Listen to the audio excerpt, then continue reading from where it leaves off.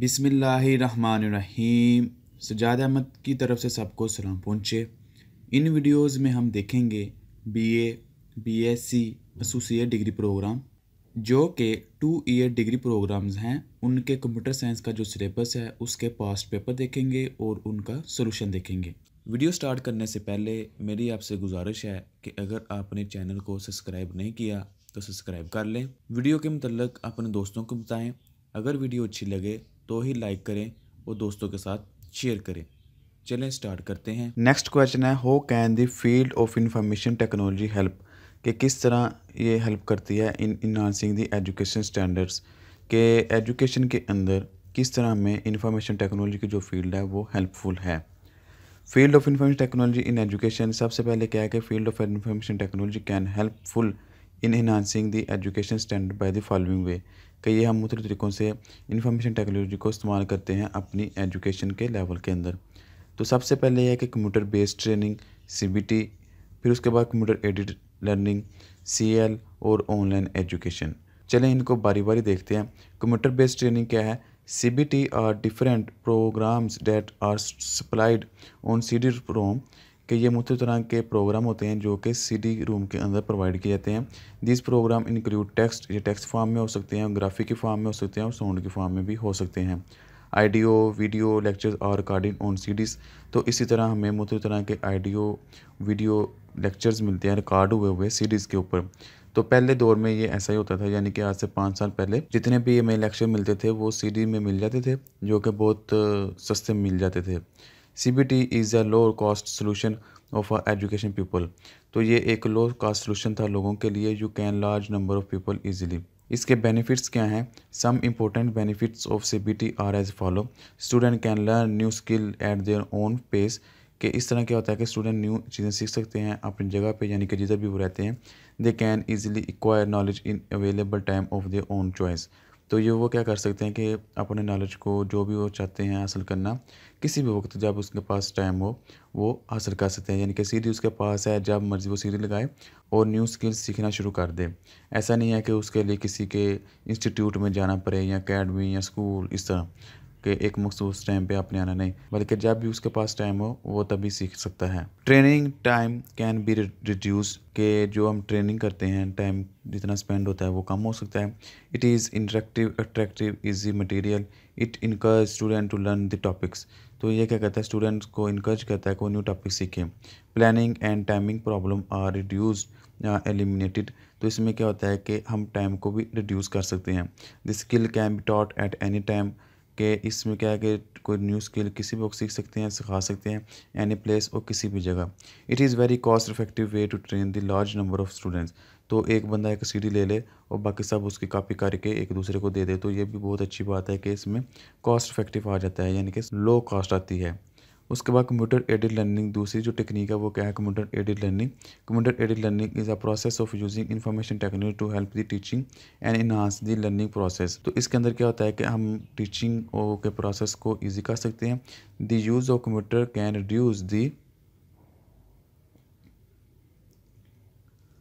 time that is spent on the preparing teaching material. It can also reduce the administrative load of the teaching and research. The use of multimedia project and slides have improved the quality of teaching. It has also helped the learning process. تو اس میں کہہ رہا ہے کہ آپ multi media استعمال کر سکتے ہیں یا سلائڈزوں کو استعمال کر سکتے ہیں کلاس روم کے اندر، جو کہ لرننگ کا پروسیس کو بڑھاتی ہے۔ آن لائن ایجوکیشن میں کیا ہے؟ Many web site provides on line education, آج کل جو ٹرینڈ ہے وہ آن لائن ایجوکیشن کا ہے، کہ آن لائن ایجوکیشن ہم انٹرنیٹ کے ذریعے حاصل کرتے ہیں اور مختلف طرح کی ویب سائٹ ہمیں یہ فیسلٹی پرووائڈ کرتی ہیں۔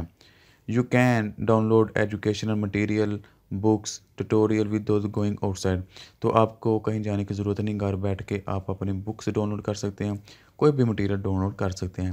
سم universities provide on line lecture for the students, تو کچھ یونیورسٹی ایسی ہیں کہ وہ اپنے اسٹوڈنٹ کو on line he lecture provide کرتی ہیں۔ فار ایگزامپل اگر کوئی امریکہ میں یونیورسٹی ہے یا پاکستان کی بات کریں تو ورچوئل یونیورسٹی ہے، تو وہ کیا کرتی ہیں؟ اپنے اسٹوڈنٹ کو آن لائن لیکچر پرووائڈ کرتی ہیں۔ Student can ask question and discuss problem by sending E mile to the web site, تو وہاں ایک کرائٹیریا ہوتا ہے کہ آپ ای میل کے ذریعے یا کمنٹس کے ذریعے مختلف طریقوں کے ذریعے اپنے جو پرابلم ہیں ان کے سلوشن فائنڈ کر سکتے ہیں۔ اس سے نیکسٹ کویشچن ہے وچ type of storage devices are use in computer, کہ کس طرح کی ہم اسٹوریج ڈیوائسز کمپیوٹر کے اندر استعمال کرتے ہیں۔ Storage devices is use in computer, some storage devices use in computer are as follow, magnetic disk, magnetic tape, optical disk. تو یہ 3 ٹائپ انہوں نے بتائی ہیں، ان کو ہم باری باری دیکھ لیتے ہیں۔ میگنیٹک ڈسک کیا ہے؟ Magnetic disk is the most widely use storage media, کہ بہت زیادہ استعمال ہونے والی یہ ڈسک ہے۔ میگنیٹک ڈسک از اے تھن پتلی سرکولر پلیٹ اور گول شکل میں platter quoted with the magnetic material, جو کہ میگنیٹک مٹیریل سے کوٹڈ ہوتی ہے۔ Information can be recorded on the read from the magnetic surface, کہ اس کے اوپر ہم ریکارڈ بھی کر سکتے ہیں اور وہاں سے ڈاٹا ریڈ بھی کر سکتے ہیں۔ A disk must be formatted before it can be use, تو کہہ رہا ہے کہ اگر آپ نے ایک ڈسک استعمال کرنی ہے تو وہ مسٹ بی فارمیٹ ہونا چاہیے، یعنی کہ بالکل کلین ہونی چاہیے۔ دی formatting process prepare the mind set so date it can store data, تو کیا ہے کہ اس طرح وہ اس ڈسک کو پتہ چل جائے گا کہ میں نے اب ڈاٹا اسٹور کرنا ہے۔ دی magnetic disk is a random access storage media, it means that the part of the disk is directly accessible. کچھ اسٹوریج ڈیوائسز ایسی ہوتی ہیں کہ ہم نے کوئی ڈاٹا پک کرنا ہے، تو اگر جس لوکیشن کے اوپر ہے ہمیں وہاں تک سیکوینسلی وہاں جانا پڑتا ہے، یعنی کہ پہلے اگر ہم دیکھیں، پہلے جو وی سی آر کی ٹیپ یا ٹیپ ہوتی تھی جس کے اندر لمبی سی ایک فیتا ہوتا تھا، تو ہم نے اگر ہاف مووی آگے کرنی ہے تو ہم نے پوری ہاف گزر کے جانا، پھر جا کے ہاف پہ اس کو سٹاپ کرنا۔ لیکن رینڈم ایکسیس میں کیا ہوتا ہے کہ ہم کسی بھی جگہ آگے پیچھے موومنٹ کر سکتے ہیں، کسی بھی جگہ کا ڈاٹا ہم ایزیلی ایکسیس کر سکتے ہیں۔ اگر اب ہم کمپیوٹر کے اوپر کوئی ویڈیو لگائیں تو ایسا نہیں ہوتا ہے کہ ہمیں پوری ویڈیو گزر کے ہم ہاف تک جاتے ہیں، یعنی کہ اگر آپ نے ہاف پہلے دیکھ لیا، بلکہ ہم ڈائریکٹ ادھر کلک کر دیتے ہیں تو وہ ادھر سے چلنا سٹارٹ ہو جاتی ہے۔ دی magnetic disk is a random access storage media, تو یہ کیا ہے؟ رینڈم ایکسیس اسٹوریج میڈیا ہے۔ It means that the part of the disk is directly accessible, کہ ڈاٹا اس کا جو ہے وہ ڈائریکٹلی ایکسیسیبل ہے۔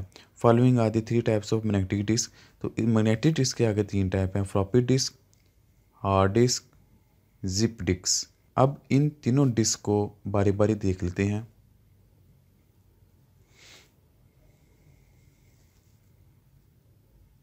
Floppy disk is also called diskette. It consists of the thin plastic coated with the magnetic material. This disk is enclosed in a plastic jacket. تو یہ ایک plastic jacket کے اندر انکوٹڈ ہوتی ہے۔ It was introduced by IBM in early 1970. تو اس کو 1970 کے early میں استعمال کیا گیا تھا۔ It is portable storage media، یعنی کہ پورٹیبل مطلب یہ آسانی سے لگ بھی جاتی ہے اور موو بھی ہو جاتی ہے سسٹم سے۔ And can be removed from one computer and instead into another computer easily, تو اس میں کیا ہے کہ ایک کمپیوٹر سے ہم نکال کے دوسرے کمپیوٹر میں ایزیلی لگا بھی سکتے ہیں۔ ہارڈ ڈسک کیا ہے؟ Hard disk is also called the fixed disk because it is fixed in the system unit, تو اس کو ہم فکسڈ ڈسک بھی کہتے ہیں کیونکہ یہ سسٹم یعنی کہ مدر بورڈ کے اندر فکس ہوتی ہے۔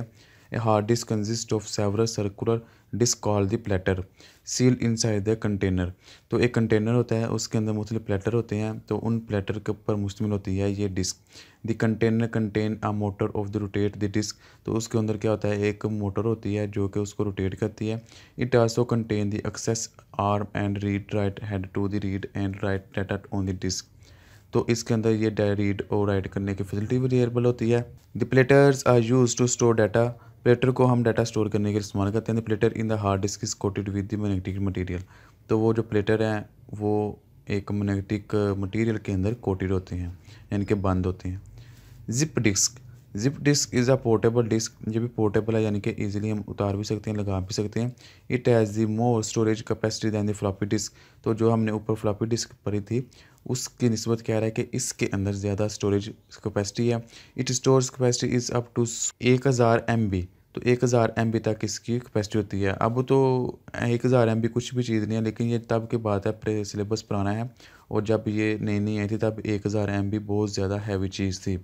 Zip disk can be read write by using zip drive, تو اس کو ہم زپ ڈرائیو کے ذریعے ڈاٹا کو ریڈ اور رائٹ کر سکتے ہیں۔ It can not be used in the conventional floppy disk, تو جس طرح ہم نارملی کنونشنل فلاپی ڈسک یعنی کہ روایتی فلاپی ڈسک کو استعمال کرتے ہیں اس طرح ہم اس کو استعمال نہیں کر سکتے۔ It is use to for taking the back up of the large data, اس کو نارملی لارج ڈاٹا کے بیک اپ کے لیے استعمال کیا جاتا ہے۔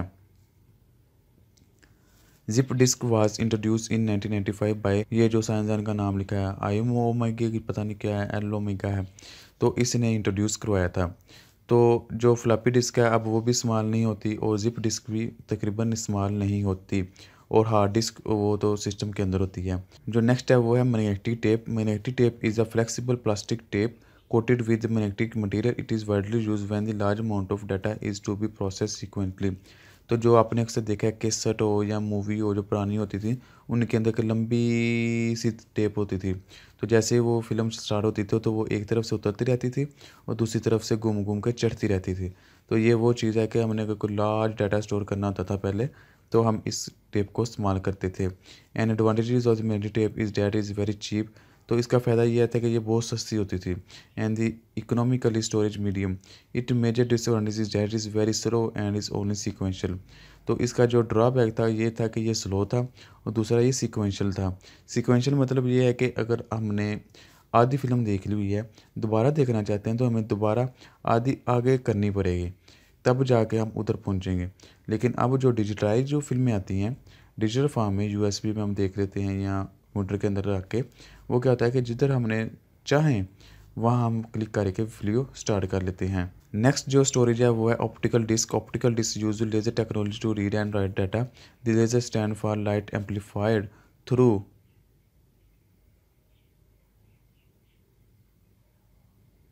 سیمولیٹڈ ایمیشن آف ریڈیشن، یعنی کہ جو آپ کو نارمل ڈسک نظر آتی ہے جس کے اوپر مختلف کلرنگ بھی نظر آ رہے ہوتے ہیں، تو اس ڈسک کی بات کر رہا ہے۔ Laser beam right on the surface by creating small پٹس in the disk. Optical drive reads data by focusing laser beam on the surface of the disk. Laser detect the presence of the put.